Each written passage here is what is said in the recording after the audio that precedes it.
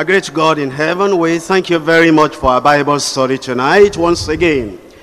We thank you because you help us to study your word systematically from chapter to chapter and verse to verse, so that we do not miss any message you are sending to us. We are praying tonight once again that you'll speak to every heart present here tonight in Jesus' name. We pray that those who will be hearing through cassette or any other means, we're asking, oh Lord, that your spirit will go with the message and teach us what you want us to understand, so that, Lord, you prepare us for eternity. Thank you, Lord. Open our eyes of understanding tonight, that we may see and behold wonderful, wondrous things out of your word. And let the word profit every one of us. In Jesus' mighty name we pray. As we come to our Bible study tonight once again, we are now in the second epistle of Peter. This is a second epistle general of Peter. It's referred to as general because it's not reaching to a particular church. That is a particular local church. It's reaching to churches in a group together in a particular province or particular area. But it's part of the fullness and the entirety of Scripture that is given unto us, so that we can learn, and as we learn, we'll be prepared for eternity. I'm sure you know already that the Bible says that all Scripture is given by inspiration, and all Scripture is profitable for doctrine and for reproof and for correction, for instruction in righteousness. Looking at that verse of Scripture, whenever you come to study the Word of God, it's given unto us for doctrine. That is the doctrine of the Bible. The doctrine is not based on experience. It's not based on dreams. It's not based on vision. It's not based on whatever you have seen, whatever you have not seen. It's based on the Scriptures. And then it says, it's profitable for reproof and for correction. That is, when you come before the word of God, there may be things the word will point out in your life, and it will correct you, or may point out in the life of your neighbor or Christian friend, and it corrects us for reproof, for correction, and for instruction in righteousness. How important righteousness is as we study the word of God, because it's that righteousness, Christian character, that prepares us for life eternal. That is, for life in eternity with God. And then it says that the man of God may be perfect. First of all, the child of God. The way you grow from baby stage to adulthood and to maturity is that you hear the word of God. Not only the child of God, the man of God, the preacher, the prophet, and the evangelist, and the one that is serving the Lord. If we're going to be matured and perfect in the work of the Lord, we need to be reading the word of God. Not just that we go out to talk and just share with people that the man of God may be perfect. That means matured. That means complete. That means developed. That means it's going to a level that now it's not a baby Christian anymore. It's not an immature fellow anymore. It's only prepared and furnished unto all good works. That's the reason we come and we study the word of God. I told you last week as we opened to chapter 2 of 2 Peter, that the whole chapter is warning the church against false prophets. And actually the nugget or the things you have in the whole chapter is contained in the first verse. Look at it with me once again. 2 Peter chapter 2 verse 1. But there were false prophets also among the people, even as there shall be false teachers among you, who privately privily shall bring in damnable heresies, even deny the Lord that bought them, and bring upon themselves swift destruction. There you find that in the Old Testament, that is in the dispensation that is gone, the Old Covenant, there were false prophets among the people. And then it says, it didn't stop in the Old Testament or Old Covenant, it comes on to the New Covenant, or the New Testament, or the church. There shall be false teachers among you. What will they do? They'll bring in damnable heresies. Heresies that damn the soul. False doctrines that damn the soul. And they would even get to the point of denying the Lord that bought them, that purchased them, that redeemed them, that saved them, that rescued them in the past from their life of sin. And then it says they'll bring upon themselves swift destruction, which means then there is judgment coming upon the teachers of false doctrine, or the teachers of damnable heresies, or the teachers that mislead people out of the way of life eternal, and they get into the way of destruction and perdition. And it says in verse 2, and many shall follow their pernicious ways. That is their way of error, their way of false doctrine, and their way of deceit, and their way that hardens the conscience against the truth of the word of God. It says not just a few, not just some, in a few places, in some isolated places. It says many people shall follow their pernicious destructive ways, their ways of destruction and perdition and eternal punishment, by reason of whom the way of truth shall be evil spoken of. That is, the people that do not know the difference between true prophets and false prophets, between counterfeits and the genuine, between the children of God, the people of God, and the unbelievers, the people that do not know any difference. They'll be speaking evil of Christianity as a whole, of the Christian standard as a whole, of the church as a whole, by reason of whom the way of truth shall be evil spoken of. And then it says, it's through covetousness they shall with feigned words make merchandise of you. That is through their covetousness, because they're looking for money. Maybe they've tried to make it in education, they cannot. They try to make it in trade, they cannot. They try to make it in another profession, they cannot. And they think the easiest way to get money so that they can make a living is to raise up what they call a church, an assembly, a fellowship, a new ministry. And in these new ministries, they'll be teaching error, because they're not interested in the truth. All they're interested in is money. And because they want money, and the way to bring a lot of people, multitudes of people, is to deceive them and to tell them everything is easy. There is no narrow way. There is no self-denial. There is no repentance. And there is no restitution. Everything is easy. Just raise up your hand. You believe on the Lord Jesus Christ, and you can keep on with your smoking and drinking. You can keep on with adultery and fornication. You can keep on with all your bad character. It doesn't matter at all. Just believe on the Lord Jesus Christ. That's the end of it. They want to gather crowd, and they're sugar-coated people. They can talk a lot, and they deceive a lot of people. And it says it's through that covetousness they'll make merchandise of you. But then it tells us something in the latter part of verse 3. Whose judgment now of a long time lingereth not, and their damnation slumbereth not. You see what the Lord is telling us? He's saying that there is certainty of eternal punishment for false prophets and false teachers. You need to understand this, that the office of the prophet or the preacher is a sacred office. It carries great responsibility, and if we do it well, it carries great rewards. The true prophet bears the message of God to the never-dying souls, the souls that exist eternally forever.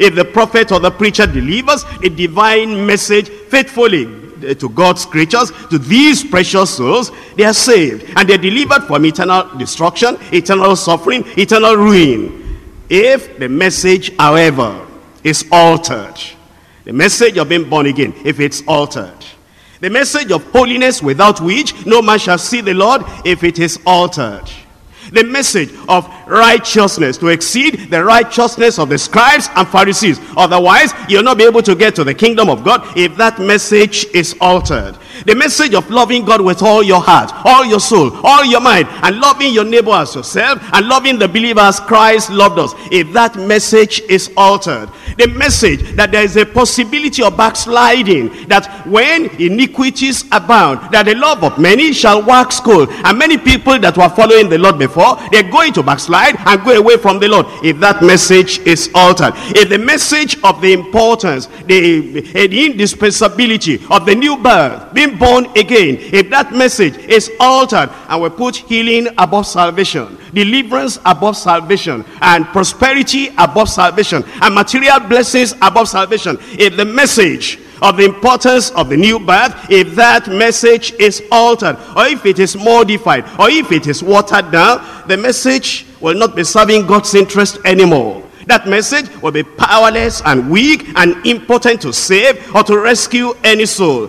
While the true prophet preaches God's message, and it serves God's interest, A false prophet, on the other hand, he works against God. The pity is that false prophet uses God's book, the Bible, uses God's name, and uses the resources of God's people, and those ignorant people, they keep on supporting those false prophets to damn their own soul. It's like when somebody is trying to give you poison, and you're giving him the money to buy the poison. It's like when somebody wants to go to the court, he wants to go and condemn you so that you can have life imprisonment, and you are paying him the salary to be able to damn you and to be able to get you to life imprisonment. It is like when somebody is looking for the people that will destroy you and kill you, and you give him the transport money to help him to go and look for the people that will come and destroy you. All those misguided, misled souls who are supporting false prophets, they are paying the false prophets to deceive them and to damn their souls. That's why the damnation and the judgment of the false prophets will be very intense and be very serious on the final day. Those false prophets who are using God's name, and they're using God's book, and they're using God's provision to lead the people of God away from God and unto Satan,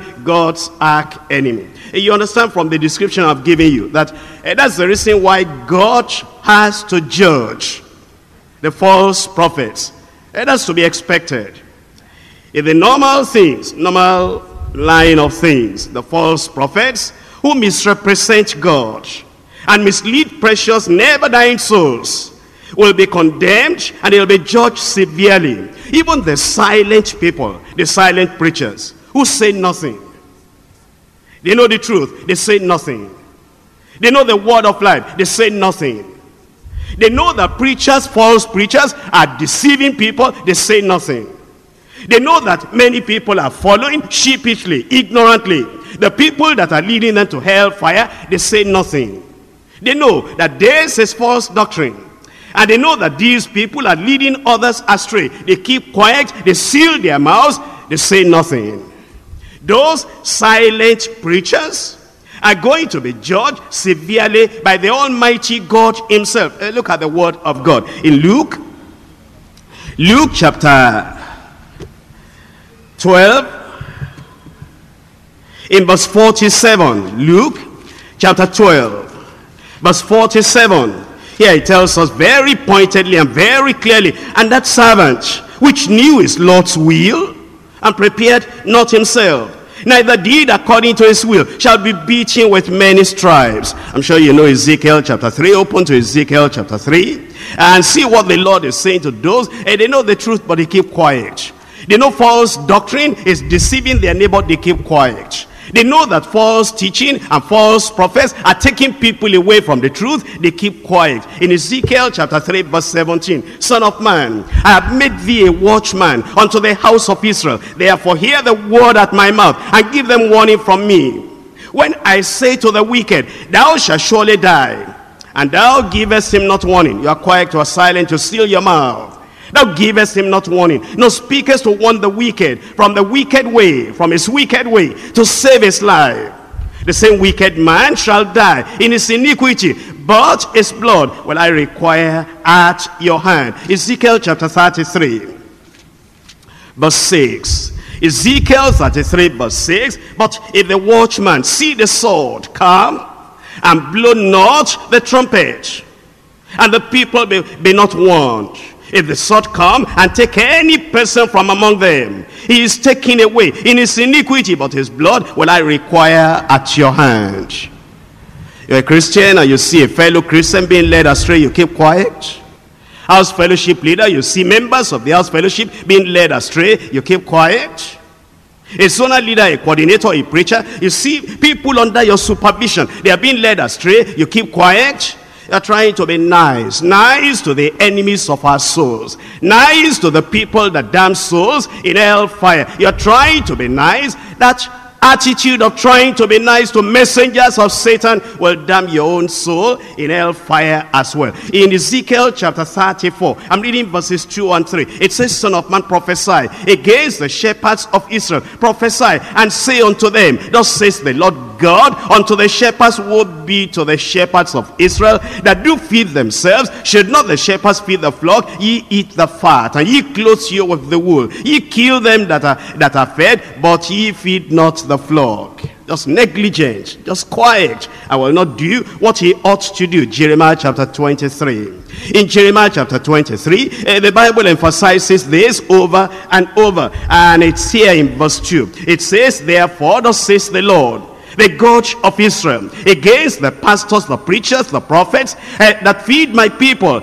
Ye have scattered my flock and driven them away, and have not visited them. Behold, I will visit upon you the evil of your doing, says the Lord. And when you don't do your duty, you're negligent, you're quiet, you seal your mouth. You know the truth, but you will not bring the truth out. Then you face the judgment of God. In Jeremiah chapter 48, I'm reading to you from verse 10. Jeremiah chapter 48, verse 10, cursed be he that doeth the work of God deceitfully. And you know these people that are methodical, philosophical, and they try to cover the truth with nice words, and the people don't understand the direction they ought to go or what they ought to believe. It says, cursed be he that doeth the work of God deceitfully, and cursed be he that keepeth back the sword from the blood. What it means there, the sword of the Spirit. You don't want it to touch the quick and the heart, and to really pinch the people for them to get the point. It says those people that do the work of God that way, they are cursed. In Judges chapter 5, I'm reading to you from verse 23. Judges chapter 5, verse 23. It says, cause ye mirrors, said the angel of the Lord, cause ye bitterly the inhabitants thereof, because they came not to the help of the Lord, to the help of the Lord against the mighty. These mighty preachers, wealthy preachers, forceful preachers, convincing preachers, but they convince the people in the way of error. And then you don't do anything about it. It says the angel of the Lord and the Lord himself will curse such an individual that is negligent. What we find in the Bible is that faithful prophets or preachers always spoke clearly in warning God's people of false prophets. They did, and we ought to do that same thing today. As you go from the Old Testament to the New Testament, you'll discover the people of God, they want others concerning false prophets. In Jeremiah chapter 28, I'm reading verse 15. Jeremiah chapter 28, verse 15. Then said the prophet Jeremiah unto Ananiah, the prophet, hear now, Ananiah, the Lord has not sent thee, but thou makest these people to trust in a lie. How many people can do that today? And face, eyeball to eyeball, the false prophets, and tell them, you're deceiving these people. The Lord has not given you this message like this. You are working for pay, you are working for money. But many people want to be in the good books of the false prophets. In Matthew chapter 16, here's the Lord Jesus Christ himself. And let's see how pointed he was, how clear he was. Matthew chapter 16, I'm reading verse 6 and verse 12. Then Jesus said unto them, take heed and beware of the leaven of the Pharisees and of the Sadducees. When they didn't understand, then he made it very clear in verse 12. Then understood they how that he bade them not beware of the leaven of bread, but of the doctrine of Pharisees and of the Sadducees. The Pharisees and the Sadducees were denominations, religious denominations at that time. And whenever you mention them, everybody will know who you are talking about. And Jesus did not put his tongue under his cheek to cover it up and to say it in a way that people will not understand. It was clear, it was plain, it was open, it was frank, it was pointed. And that's the way you ought to do it today, so that the people that are hearing will not have any doubt what you are talking about. In Luke chapter 11, Luke chapter 11 verse 52. Luke 11 verse 52. Here is the Lord Jesus Christ again. Woe unto you lawyers, for ye have taken away the key of knowledge. Ye entered not in yourselves, and them that were entering in ye hindered. That's the reason he brought judgment upon them. Even the people that were seeking for the kingdom of God, and they wanted to enter into the kingdom of God, they hindered them. They themselves will not enter, but they will not allow others to enter. That's why Jesus said they were cursed, and there was judgment upon them. And he said, woe unto you, in 1 Timothy chapter 1. 1 Timothy chapter 1, verses 19 and 20. Holding faith and a good conscience, and which some, having put away concerning faith, have made shipwreck. Now he mentions two of them, of whom is Ananias and Alexander, whom I have delivered unto Satan, that they may learn not to blaspheme. Do you see this? I think, we're getting to the point where we do not cherish sound doctrine the way we ought to cherish sound doctrine. If the preacher, if the pastor, let me be direct. If I stood up here and then I mention an Alexander that you know, I mention an Ananias that you know in my preaching, you'll be saying, the pastor needs to use more wisdom in preaching. He ought to understand. We understand what he's trying to pass across, but he ought to use some wisdom and put it in a nice way, so that nobody will think that it's because he hates so and so, that's why he's talking like that. And if I go beyond mentioning the name Alexander, I go beyond mentioning Ananias, and I say, I've delivered him unto Satan, that he may learn not to blaspheme. They say he's finished everything. Finished everything. Did you hear the way he talked? Is there love in that? Is there wisdom in that? This is the wisdom of God. This is the word of God. Wisdom is not compromise. Wisdom is not fearing to declare the truth. Wisdom is the fear of God. The fear of God is the beginning of wisdom. And when you fear God and you are delivering souls that false prophets are putting into captivity, that is wisdom. So don't just go into a corner and be praying for the pastor. Give the pastor wisdom. Give the pastor wisdom, so that he will not be talking the way he's talking. We need to talk like that, because many have been deceived. And you'll see here that these people of God, they were very, very clear in warning the people of God, so that the false prophets will not catch them and lead them astray. In 2 Timothy chapter 2, verses 17 and 18, and their word will eat as does a canker, of whom is Ananias and Philetus, who concerning the truth have erred, saying that the resurrection is past already, and overthrow the faith of some. And then in 2 Timothy chapter 4, verses 14 and 15, Alexander the coppersmith did me much evil. The Lord reward him according to his works, of whom be thou aware. Timothy, beware of that man. That man, because he greatly withstood our words. We preach the truth, and he will not allow the people to hear the truth and believe the truth and follow the truth. Therefore, beware of that man. And you see that in the scriptures, the people of God were warned concerning the people, the prophets, the teachers, the evangelists that were leading them astray. As we look at the study today, it's on your outline, we divide into three parts. Number one, the damnation of unfaithful servants.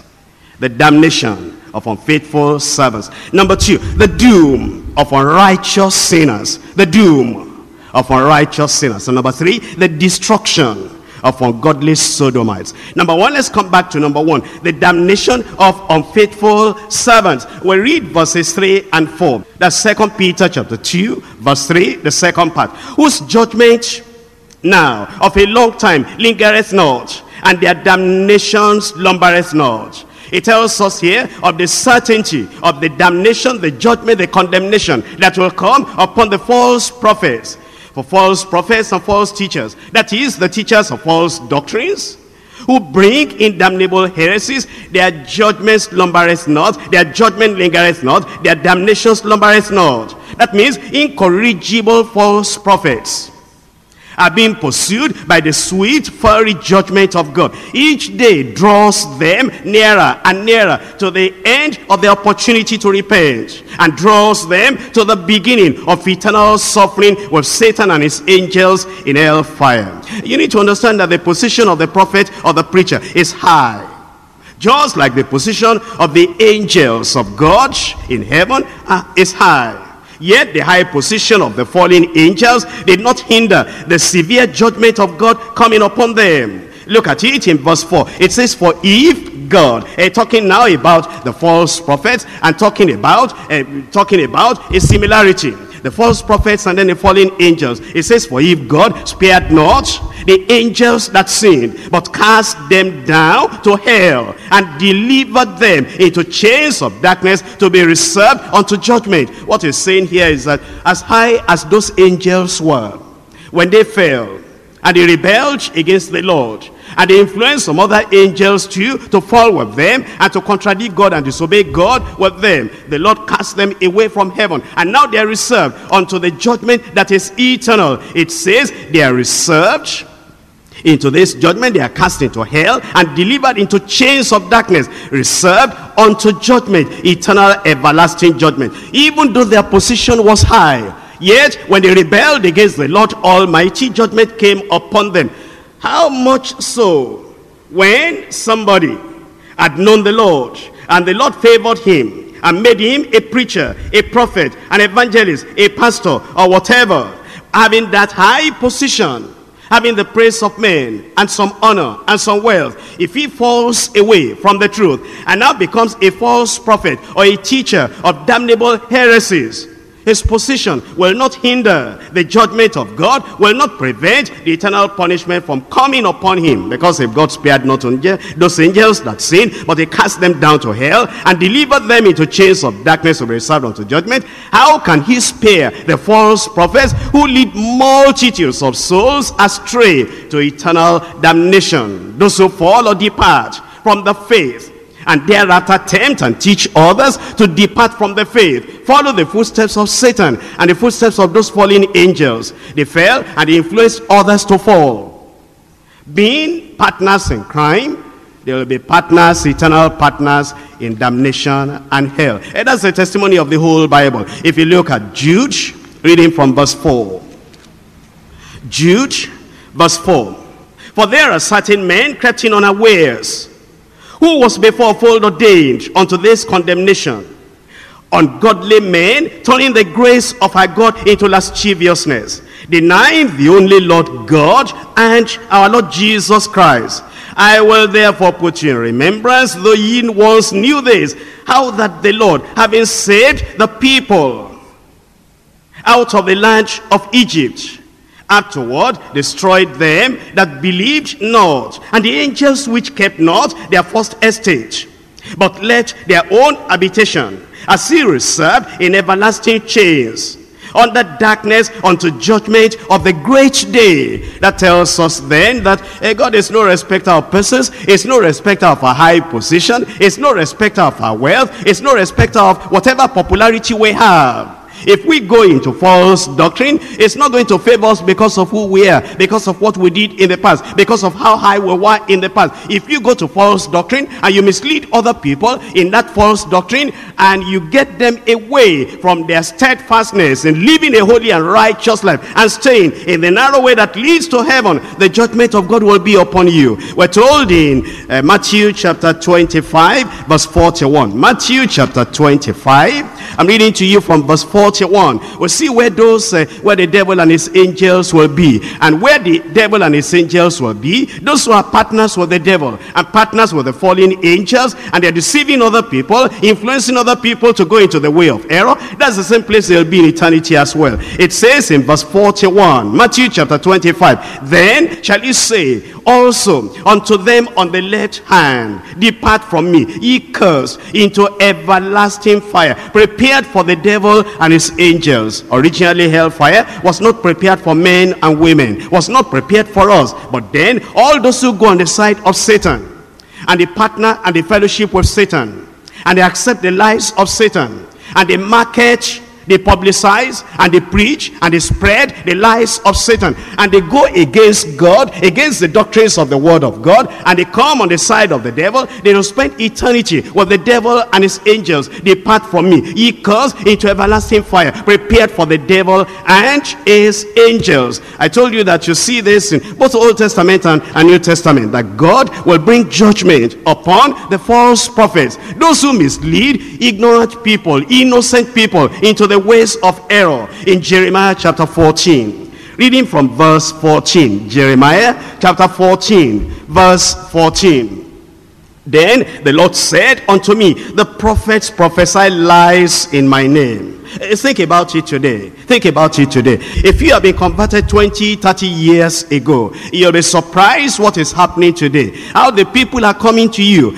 Nowadays, if you've married for 2-3 years and there is no child yet, and they have been with us before, and they knew the truth before, and they knew the word of God before, and we rejoice together in the authority of the name of Jesus, in the power of the Almighty God, in the fulfillment of the promises of God before. But now they've gone astray. They'll come back to you and say, sit down there and be reading Bible. You don't know that you need deliverance because you've not got a child. And when you go to the hospital, they will tell you, maybe the man has low count, maybe the woman has fibroid that needs to be dealt with. They don't think about those physical, biological, scientific things. Everything deliverance, everything deliverance. We know the country in which we are. If you've graduated for some years now and there is no work, or they come to you, they say, sit down there. You don't know that what you need is deliverance. And if there is anything that happens, something accidental that happens somewhere, they say, sit down there. You don't know that what you need is deliverance. If you have business with another person and the other fellow, because of his own sinful state and because of his own backsliding, he cheats you. They come to you, they say, sit down there. You don't know that what you need is deliverance. And if you have, maybe you ate too late and you ate heavy, and because of eating heavy late, then you have a bad dream. You wake up in the morning, and if you happen to tell any of them, the kind of dream you had, that's what we're telling you. What you need is deliverance. This deliverance we're talking about, where is it in the New Testament? Well, the apostles that came to the Lord Jesus Christ, what separate deliverance did he do for them?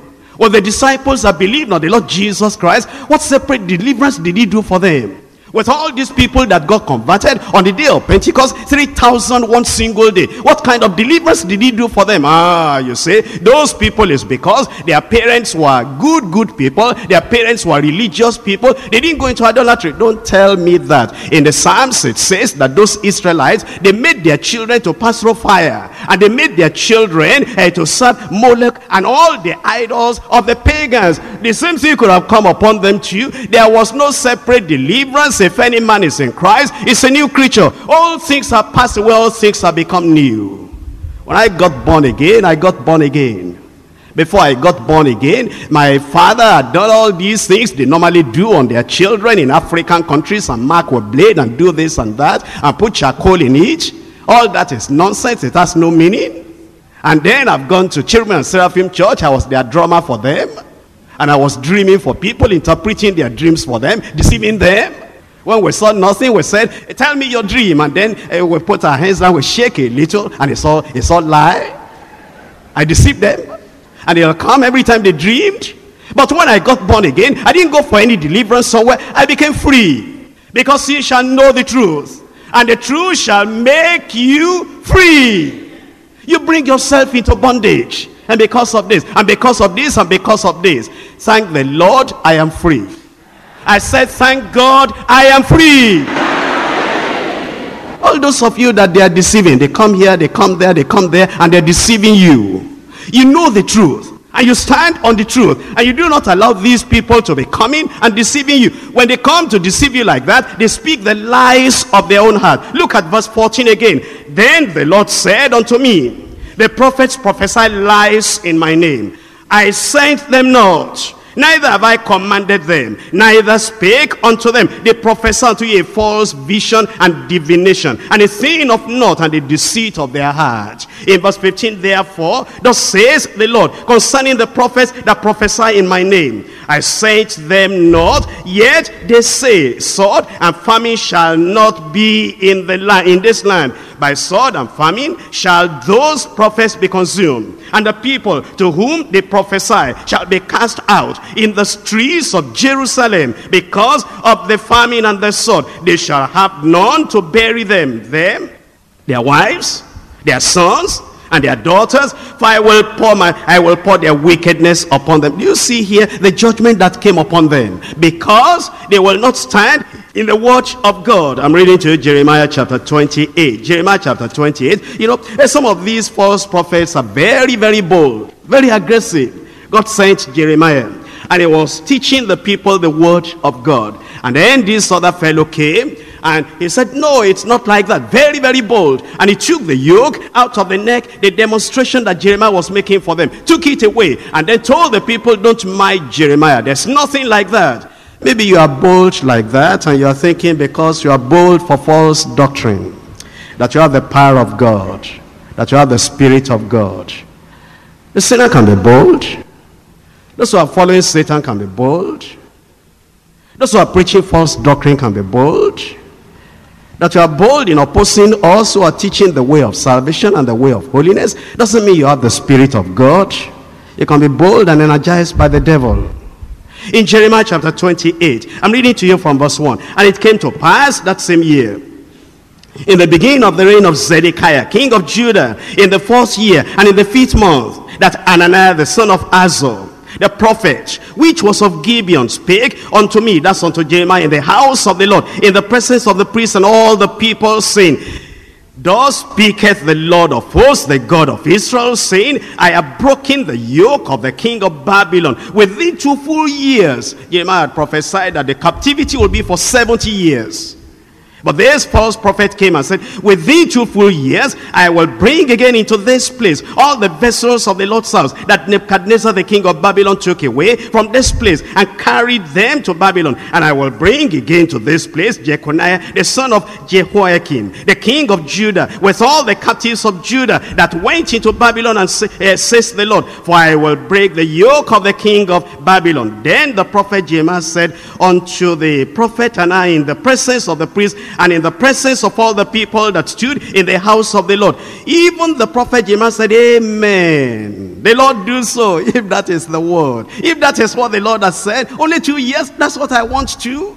I also don't want trouble for the people. The Lord perform thy words, which thou hast prophesied, to bring again the vessels of the Lord's house, and all that is carried away captive from Babylon into this place. Nevertheless, hear thou now this word that I speak in thine ears, and in the ears of all the people. The prophets that have been before me and before thee of old prophesied both against many countries and against great kingdoms, of war and of evil and of pestilence. The prophet which prophesied of peace, when the word of the prophet shall come to pass, then shall the prophet be known that the Lord hath truly sent him. Then Ananiah the prophet took the yoke from off the prophet Jeremiah's neck and brake it.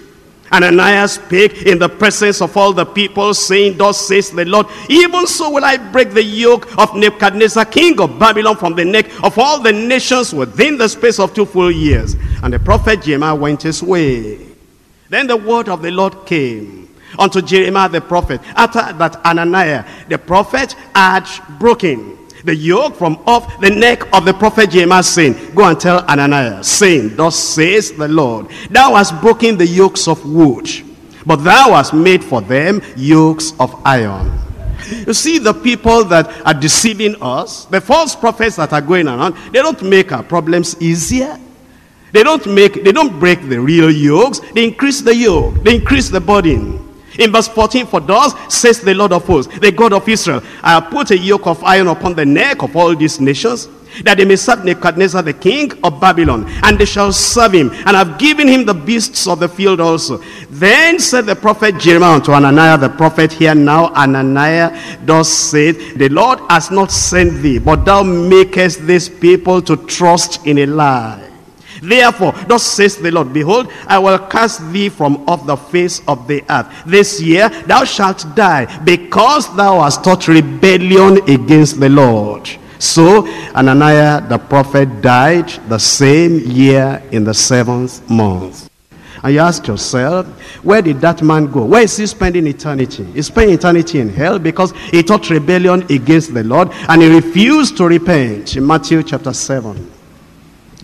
Matthew chapter 7, I'm reading to you from verse 15 all through to verse 23. In Matthew chapter 7 from verse 15, it says, beware of false prophets, which come to you in sheep's clothing, but inwardly they are ravening wolves. Ye shall know them by their fruits. Do men gather grapes of thorns, or figs of thistles? Even so, every good tree bringeth forth good fruit, but a corrupt tree bringeth forth evil fruit. A good tree cannot bring forth evil fruit. A good prophet, a true prophet, a prophet that is sent of God, cannot bring forth false doctrine. Neither can a corrupt tree bring forth good fruit. Neither can a false prophet speak any good thing. Every tree that bringeth forth not good fruit is hewn down and cast into the fire. Wherefore by their fruit ye shall know them. Not every one that says unto me, Lord, Lord, shall enter into the kingdom of heaven, but he that doeth the will of my Father which is in heaven. Many will say to me in that day, Lord, Lord, have we not prophesied in thy name? And in thy name we have cast out devils. And in thy name we have done many wonderful works. Those wonderful works, they tell us over the radio, they prayed and this happened. They told somebody to drink water. When he drank the water, everything inside him went out. They told somebody to touch their clothes. When that person touched their clothes, all the problems vanished. The yoke was broken. That's what we are running after today. In thy name have we done many wonderful works. Then will I profess unto them, I never knew you. Depart from me, ye that work iniquity. That's what Jesus said. That's the reason we are making noise and emphasizing it, telling ourselves, let us stand on the word of God. The word of God cannot be broken. Follow peace with all men and holiness, without which no man shall see the Lord. If there is anything to emphasize today, when we know that the coming of the Lord is drawing near, it is this holiness without which no man shall see the Lord. Any other thing we're running after will lead us into perdition and eternal judgment. Let's come back to 2 Peter. I'm now in point 2. The doom of unrighteous sinners. Understand that the apostle is making use of all these illustrations and examples, and is helping us to understand that the false prophets and many that follow their pernicious ways will come into everlasting eternal judgment. It tells us in verse 5, and he spared not the old world, but saved Noah, the 8th person, a preacher of righteousness, bringing in the flood upon the world of the ungodly. All the testimonies of scriptures tell us that what happened in the time of Noah was a real fact, an historical thing. It was not fiction. It was not just something that was written by a writer that just wanted to write. It actually happened. And actually Jesus Christ himself tells us, because he tells us in Matthew chapter 24 that it was a real story, and that what will happen when the coming of the Lord is drawing near will be very similar to what happened at the time of Noah. In Matthew chapter 24, I'm reading to you from verse 36. But of that day and hour knoweth no man, no, not the angels of heaven, but my Father only. But as the days of Noah were, so shall also the coming of the Son of Man be. For as in the days that were before the flood, they were eating and drinking, marrying and giving in marriage, until the day that Noah entered into the ark, and knew not, until the flood came and took them all away. So shall also the coming of the Son of Man be. Then shall two be in the field, and one shall be taken, the other shall be left. And two women shall be grinding at the mill, one shall be taken, and the other shall be left. Watch therefore, for ye know not what hour your Lord does come. But know this, that if a good man of the house had known in what watch the thief would come, he would have watched, and would not have allowed his house to be broken up. Therefore be ye also ready. How can you be ready without salvation? How can you be ready when you backslide and you don't return? How can you be ready without being pure in heart? How can you be ready if your hearts are not clean? How can you be ready if your restitution is not done? Every man that has this hope in him purifies himself, even as he is pure. Those who are waiting for the coming of the Lord, the only way you can show you want to be ready is to examine your life. And every form of carelessness in your life, every form of private sin, secret sin in your life, you take everything away so that the Lord will look at you and know that you are getting ready. You're not like the foolish virgins. They had some oil in their lamp, but then their light went out, and they all slumbered and slept. And then the cry came, behold, the bridegroom cometh. And they woke up and they discovered that their oil was gone. Do you have the grace of God in your life to resist temptation, to deny yourself, and to be able to live according to the word of God? When they discovered that the oil was gone, they told the wise virgins, give us of your oil, because our lamps are going out. They said, we cannot do that. Lest we don't have sufficient for you and for us. You know where they sell. You should have done that before this time. You should pray at the end of the Bible study. We don't know when the Lord will come. You should have made your restitution before this time. You should have gotten the oil, the grace before this time. You should have done everything the Lord wanted you to do to get ready before this time. While they went to buy, the bridegroom came. The door was shut. They came knocking later. They said, open to us, open to us. Who are you? I never knew you. Depart from me. And you know, on the last day, there will be many, many people that will lose out like that. That's why it says, therefore, be ye also ready, for in such an hour as ye think not, the Son of Man cometh. And now he applies it to faithful and unfaithful servants. In verse 45, who then is a faithful and wise servant, whom his Lord has made ruler over his household, to give them meat in due season? Blessed is that servant, whom his Lord, when he cometh, shall find so doing. Verily I say unto you, that he shall make him ruler over all his goods. But an Abe, that evil servant, shall say in his heart, my Lord delayeth his coming, and shall begin to smite his fellow servants, behave anyhow, hurt fellow workers, hurt fellow servants. That's those who are on the way of truth, and begin to eat and to drink with the drunken. The Lord of that servant shall come in a day when he looketh not for him, in an hour that he is not aware of, and shall cut him asunder, and appoint him his portion with the hypocrites. And there shall be weeping and gnashing of teeth. And you'll see how clear the word of God is in Job chapter 22. Job chapter 22 verse 15. As thou march the old way which wicked men are trodden, which were cut down out of time, whose foundation was overflown with a flood, which said unto God, depart from us. What can the Almighty do for them? That is, those people that said, no, we don't want the commandments of God. We don't want the way of God. They need to add something to the word of God, subtract something from the word of God. It says there will be judgment upon them. In Ezekiel chapter 7. Ezekiel chapter 7. I'm reading from verse 4 as well as from verse 9. Ezekiel chapter 7 from verse 4.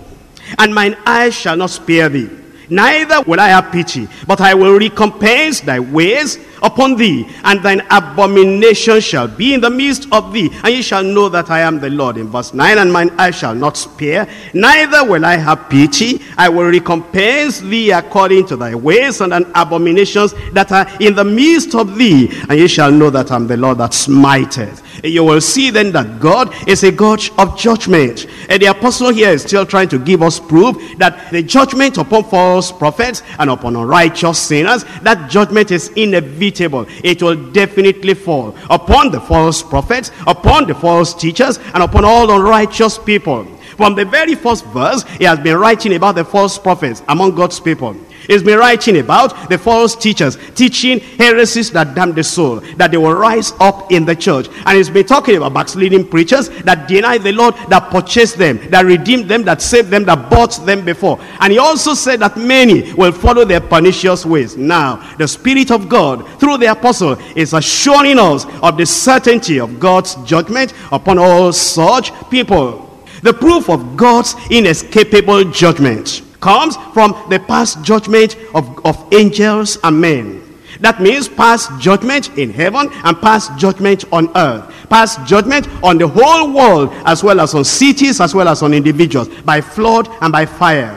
It's telling us that he punished the guilty and he judged the sinners in the time of Noah. And that the passage, excuse me, the passage of time and the persistent wickedness of man has not changed God into an indulgent, accommodating, powerless God. You know what happens in the world if some people are doing evil, and the police force and the authorities are very, very serious about it, and they run after them. If those people persist in doing that evil, eventually the authorities will slow down. They'll be weakened. They'll not be able to do anything anymore. And the police people that have been running after those people, they'll be looking at them like this, because the passage of time generally weakens people. And the persistence that people are doing evil and doing evil and doing evil, and they keep on doing it persistently, it normally weakens authorities. Therefore, the authorities will just be looking at them. The policemen will just be looking at them and say, well, all these years, after these people, it has become a pattern. Therefore, they leave them alone. Not God. Not God. The passage of time between the time of Noah And this time that the apostle was speaking, and the persistence of the people in unrighteousness, in sinful behavior, and in disobedience and rebellion against the laws of God, did not change God. It says, I am God, I change not. He was against sin and against error thousands of years ago, and until this time, is still against sin. It's still against false doctrine. Therefore, all the persistence in evil of the children of men will not make God indulgent, accommodating, and powerless. He brought in the flood upon the world of the ungodly, and only few people were saved at that time. Multitudes of ungodly people perished. Sin cannot be excused. Sin will not be overlooked by God just because the majority of people around us are practicing it. The great number of many false prophets that appear today, and the false teachers teaching damnable heresies today, will not stop God from punishing the guilty and the ungodly. Didn't you hear what Jesus said? Let me read it to you again. Matthew chapter 7. That the false prophets are many will not justify the false doctrine, will not mean that God will not look at it anymore. Will just say, well, there are many, let me soften, let me slow down, let me just accommodate them. Matthew chapter 7 verse 22. Many will say to me in that day, Lord, Lord, have we not prophesied in thy name? Full-time prophecy. And in thy name have cast out devils, full-time deliverance ministry. And in thy name have done many wonderful works, full-time miracle working ministers. Then will I profess unto them, I never knew you, depart from me, ye that work iniquity. And that's the reason we are reminding ourselves that the way of salvation is very important, and that there is the doom of unrighteous sinners. In Jude, verses 15 and 16, Jude, verses 15 and 16, to execute judgment upon all, and to convince all that are ungodly among them, of all their ungodly deeds which they have ungodly committed, and of all their hard speeches which ungodly sinners have spoken against him. These are murmurers. Do you murmur? These are complainers. Do you complain? Walking after their own lust. Are you walking after your own desires? And you will not bring those sins under control and let it be cleansed by the blood of the Lamb. Their mouth speaketh great swelling words, having men's person in admiration, because of advantage, because of gain. And it says the judgment of God will come upon them. That's why the Lord is saying the word of salvation has come to us. If we neglect that word of salvation, what hope do we have of escaping the judgment of God? Hebrews chapter 2 from verse 1. Therefore, we ought to give the more earnest heed to the things which we have heard, lest at any time we should let them sleep. For if the word spoken by angels was steadfast, and every transgression and disobedience received a just recompense of reward, how shall we escape if we neglect so great salvation, which at the first began to be spoken by the Lord, and was confirmed unto us by them that heard him? Hebrews chapter 10, verse 26. For if we sin willfully, after we have received the knowledge of the truth, after we have received the knowledge of the truth, after we know the truth, we know the verses, we know the chapters, we've heard it many times, we've spoken to other people, we've witnessed to other people, we've read it in our quiet time, we've heard it in the services. If after that we sin willfully, after we have received the knowledge of the truth, there remaineth no more sacrifice for sins, but a certain fearful looking for of judgment, and fiery indignation, which shall devour the adversaries. He that despised Moses' law died without mercy under 2 or 3 witnesses, of how much sorrow punishment, suppose ye, shall he be thought worthy, who have trodden under foot the Son of God, and has counted the blood of the covenant wherewith he was sanctified. He was sanctified, he was saved, he was sanctified by the blood of the everlasting covenant. He had been saved, he had been sanctified. Now he counts that blood, because he's gone to false doctrine, because he's now denying the Lord. He now counts that blood an unholy thing, and he has done despite unto the Spirit of grace. For we know him that has said, Vengeance belongeth to me, I will recompense, says the Lord. And again the Lord shall judge his people. It is a fearful thing to fall into the hands of the living God. How can we know all this and refuse to warn you? How can we know all this and refuse to speak out? 1 Peter chapter 4.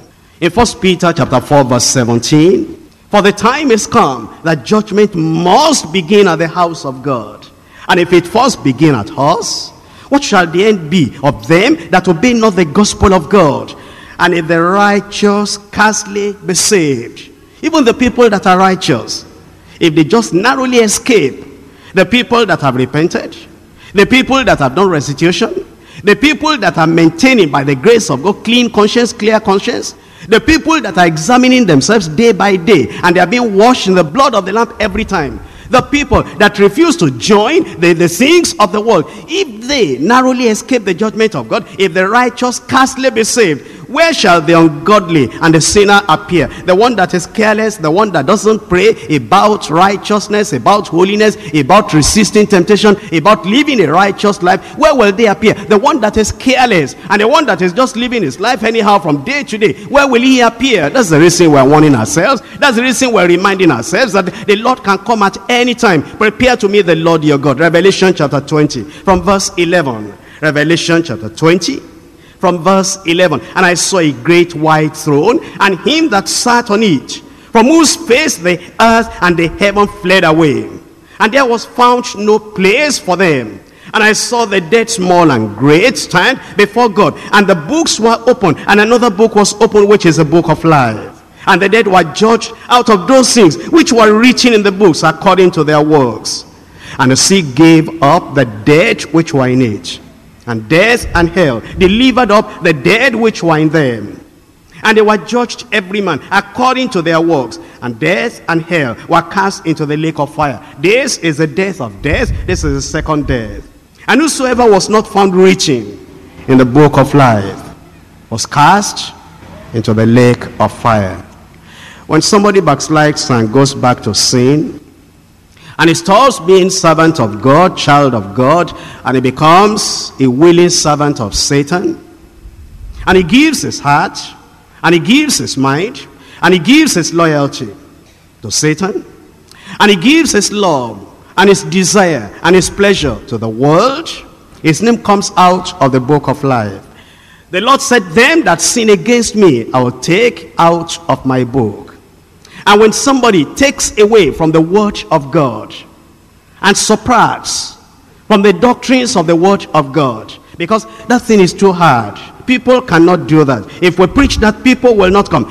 For I testify unto you that if any man will take away anything out of the book of this prophecy, God shall take away his part out of the book of life. Now, when the day of judgment comes, all those false prophets that have taken things away from the word of God, and God has taken away their names out of the book of life, or the people that have gone into the world, they've given their heart, their loyalty, their devotion, their commitment to the devil, and they've given their interest and love to the world, and their names out of the book of life. When the day of judgment comes, and their name is not found written in the book of life, they are cast into the lake of fire. And that's the reason you want to check up and find out, is your name written there? Is your name written there? In the book of life, in God's holy book, is your name written there? I come to point number 3, the destruction of ungodly sodomites. We're reading in 2 Peter chapter 2. 2 Peter chapter 2, I'm reading verse 6. And turning the cities of Sodom and Gomorrah into ashes, condemned them with an overthrow, making them an example unto those that should live ungodly. That is, what happened to Sodom and Gomorrah? It was not just a peculiar thing for them. It will happen to all people that live in the same way, like Sodom and Gomorrah. And you need to understand also, as I told you about the flood at the time of Noah, that this was a true story, because Jesus Christ himself referred to it as well. In Luke chapter 17, Luke chapter 17, verse 28, likewise also, as it was in the days of Lot, they did eat, they drank, they bought, they sold, they planted, they builded. The time of Lot. But the same day that Lot went out of Sodom, it rained fire and brimstone from heaven and destroyed them all. Even thus, here is Jesus telling us what judgment will come on the final day. Even thus shall it be in the day when the Son of Man is revealed. In that day, he which shall be upon the housetop, and is top in the house, let him not come down to take it away. And he that is in the field, let him likewise not return. Then he said, remember Lot's wife. Oh, there are people that say there's eternal security. Once you come out of the world, you are born again, you are saved, you are forever saved. And there are people who say they don't believe eternal security, but they act as if they believe eternal security. They backslide and they don't pray immediately. They sin, they don't pray immediately. They do evil, they don't repent immediately. They look back into the world and they don't pray immediately to get back to the Lord. And Jesus Christ said, remember Lot's wife. That had happened at that time, it will happen again. Deuteronomy chapter 29. Reading from verse 19. Deuteronomy chapter 29. Reading from verse 19. And it come to pass, when he heareth this, the word of discourse, that he bless himself in his heart, saying, I shall have peace, though I walk in the imagination of mine heart, and add drunkenness to thirst. That is, there are people when they hear the word of God, the warnings of the Bible, or they will not take it to heart. They will say, that's for them. And they will bless themselves, saying, no matter what they say, I know myself, I will have peace. Even if I'm walking in the imagination of my heart, and I'm adding drunkenness to thirst, the Lord will not spare him. But then the anger of the Lord and his jealousy shall smoke against that man. And all the curses that are written in this book shall lie upon him. The Lord shall blot out his name from under heaven. The Lord shall separate him unto evil out of all the tribes of Israel, according to all the curses of the covenant that are written in this book of the law, so that the generation to come of your children that shall rise after you, and the stranger shall come from a far land, shall say, when they see the plagues of that land and the sicknesses which the Lord has laid upon it, then it says, and that whole land thereof is brimstone and salt and burning, that is not sown, nor beareth, nor any grass groweth therein, like the overthrow of Sodom and Gomorrah. That is, as God did to Sodom and Gomorrah, he will do to them, which the Lord overthrew in his anger, in his wrath. Even all nations shall say, wherefore has the Lord done thus unto this land? What meaneth the heat of this great anger? Then the men shall say, because they have forsaken the covenant of the Lord God of their fathers. They knew the Lord before. They were in covenant relationship with the Lord before. But because they are forsaking the covenant of the Lord God of their fathers, which he made with them when he brought them forth out of the land of Egypt. Now you see, when we talk about this, you might say, well, that's in the olden days, because at that time maybe God had a reason for doing what he did. Now God is softer, God is more gentle, God is more loving. That's not what Jesus told us. And Jesus, he knew the Father, and he told us about the Father, and he told us about what will happen to the people that do not stand for the gospel, that do not believe the gospel. Come to New Testament and look at Matthew chapter 11. Matthew chapter 11. And see what the Lord is saying. That those who know the truth, those who have heard the gospel and yet will not follow after that gospel, it will be more serious for them than for Sodom and Gomorrah. In chapter 11 of Matthew, reading there from verse 20, it says, then he began to upbraid, he began to rebuke the cities wherein most of his mighty works were done, because they repented not. Woe unto you, Chorazin! Woe unto you, Bethsaida! For if the mighty works which were done in you had been done in Tyre and Sidon, they would have repented long ago in sackcloth and ashes. But I say unto you, it shall be more tolerable for Tyre and Sidon at the day of judgment than for you. And thou, Capernaum, which art exalted unto heaven, shall be brought down to hell. For if the mighty works which have been done in thee had been done in Sodom, it would have remained until this day. But I say unto you, here is Jesus Christ, the Son of God, a loving Savior and Lord, teaching about judgment. And he didn't say that it will be easier for people because now of the passage of years, because God is more loving now, and because God has known that man will never change, he has softened. He didn't say that. What did he say? He said, I say unto you in verse 24 that it shall be more tolerable for the land of Sodom in the day of judgment than for thee. And he said that again. Look at Matthew chapter 10. Matthew chapter 10, reading from verse 12. And when you come into an house, salute it. And if the house be worthy, let your peace come upon it. But if it be not worthy, let your peace return to you. And whosoever shall not receive you, nor hear your words, when ye depart out of that house or city, shake off the dust of your feet. Verily I say unto you, it shall be more tolerable for the land of Sodom and Gomorrah in the day of judgment than for that city. So then the Lord is telling us that God is not weak and God has not changed. And the standard of God remains the same. It still brings judgment today. In Jude verse 7. Jude verse 7. Even as Sodom and Gomorrah, the cities about them in like manner, giving themselves over to fornication and going after strange flesh. What does that mean? When it says going after strange flesh. You see those people, that's where the word sodomites came out. Sodom, sodomites. Going after strange flesh. Men commit immorality with men. Women commit immorality with women. Lesbianism, homosexualism. Sodomites. That's where it came from. And you'll find that even the Bible talks about them. I'll come back to Jude. Look at Deuteronomy chapter 23. Deuteronomy chapter 23. I'm reading to you from verse 17. Deuteronomy chapter 23, verse 17. There shall be no all of the daughters of Israel, nor a sodomite of the sons of Israel. A sodomite.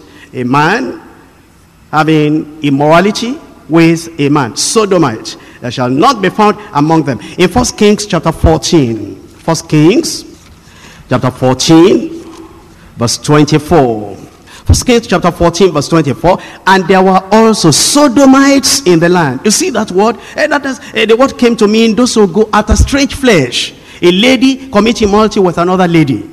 A man committing immorality with another man. And it's terrible. I was in a meeting teaching on leadership just 2 months ago. And then they raised a prayer request. And the prayer request was, please, I want you to pray for me. There's a problem in my family, the fellow said. Because my daughter is trying to get to another lady and is trying to say that I, as the minister, this is a pastor in a church, said I, as a minister, should wed them, lady to lady. And I said, no, I cannot do it because that's lesbianism. It's against the word of God. The trouble I'm receiving is that my wife, the mother, is saying, you must do it for my daughter. This is what she wants. And this, you must not oppress my daughter. It's so bad like that today. In Africa here. And of course, overseas, there are places where they're even ordaining homosexuals to be preachers and to be writers, authors of Christian books. That's why the Lord is telling us we need to stand upon the word of God and remain upon the truth of God, because things are going to become worse and worse. And back in Jude verse 7. In Jude verse 7, it says they are going after strange flesh and are set forth as an example, suffering the vengeance of eternal fire. The vengeance of eternal fire. It says in Romans chapter 1. Romans chapter 1 from verse 18. For the wrath of God is revealed from heaven against all ungodliness and unrighteousness of men who hold the truth in unrighteousness. All men who hold the truth of the word of God in unrighteousness. The judgment of God, the indignation of God, the wrath of God is revealed from heaven concerning them. It tells us from verse 24. It says, wherefore God also gave them up to uncleanness through the lusts of their own hearts, to dishonor their own bodies between themselves, who changed the truth of God into a lie, and worshipped and served the creature more than the Creator, who is blessed forever. And everybody said, Amen. For this cause God gave them up unto vile affections. For even their women did change natural use into that which is against nature. And likewise also the men, leaving the natural use of the woman, burnt in their lust, one toward another, man to man, men with men, walking that which is unseemly, and receiving in themselves, that's the HIV and the AIDS, that recompense of their error which was meet. And even as they did not like to retain God in their knowledge, God gave them over to a reprobate mind, to do those things which are not convenient, being filled with unrighteousness, fornication, wickedness, covetousness, maliciousness, full of envy, murder, debate, deceit, malignity, whisperers, backbiters, haters of God, despiteful, proud, boasters, inventors of evil things, disobedient to parents, without natural affection, truce breakers, without implacable and unmerciful, who knowing the judgment of God. Look at this. They know the judgment of God, that they which commit such things are worthy of death. Not only do the same, but they have pleasure. They encourage them that do them. The judgment of God will be upon the sodomites, will be upon the homosexuals, will be upon the lesbians, will be upon all sinners. That means then, as we're looking at the word of God, it's telling us that we ought to beware. See that these things are going to be so, that the judgment of God is going to come. How we ought to take care of our lives and look up to the Lord and say, Lord, I know your word is true. And I know you are not going to deny yourself. And I know you are not going to slow down or soften. And you are not going to change your standard. Therefore, we need to come to the Lord and say, Lord, we examine our lives. And whatever is wrong, we want to put it right. In 2 Peter chapter 3. 2 Peter chapter 3. In verse 7. But the heavens and the earth which are now, by the same word, are kept in store, reserved unto fire, against the day of judgment and perdition of ungodly men. In verse 11, seeing then that all these things shall be dissolved, what manner of persons ought ye to be in all holy conversation and godliness, looking for and hastening unto the day, to the coming of the day of God, wherein the heavens being on fire shall be dissolved, and the elements shall melt to a fervent heat. Nevertheless, we, according to his promise, look for new heavens and a new earth, wherein dwelleth righteousness. Wherefore, beloved, seeing that ye look for such things, be diligent. Don't be careless. Be prayerful. Be diligent. Be zealous about it. Be fervent about it. Think of your eternity. Be diligent, that ye may be found in him in peace, without spot, and blameless. Let me remind you once again that without holiness, no man, no preacher, no prophet, no deliverance minister, no deeper life member, without holiness, no one shall see the Lord. Prepare to meet the Lord your God. I've shown it to you very plainly. If the sword of judgment comes upon anyone and takes you away, if anybody perishes, your blood is no more on me. I've told you there are false prophets according to the word of God. Flee from them. Avoid them. Think of your soul.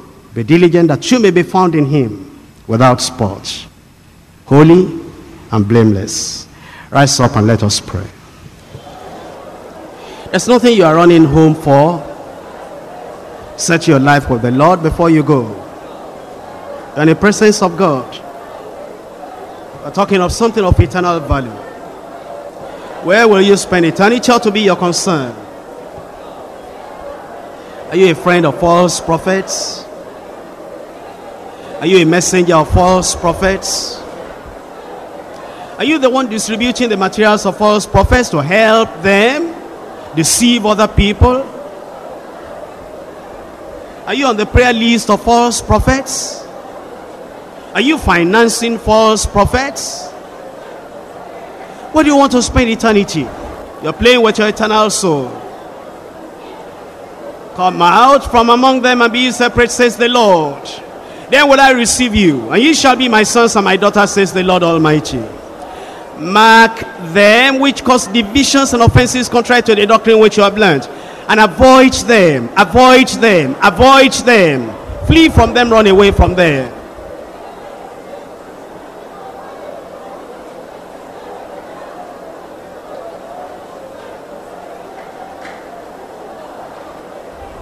Are you born again? And are you still keeping that salvation?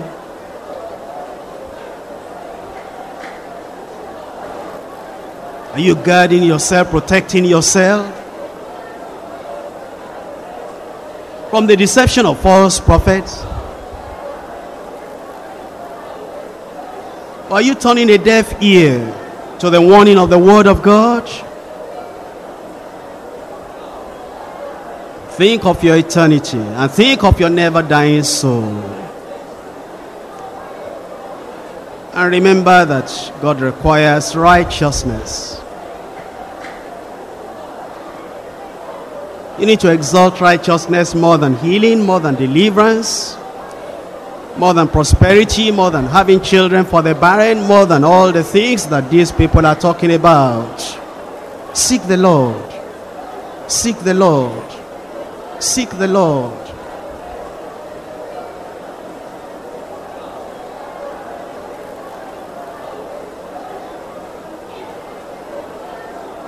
For the sake of your own soul, prepare for eternity. Prepare for the coming of the Lord. What shall it profit a man if he gains the whole world and he loses his own soul? What shall a man give in exchange for his soul?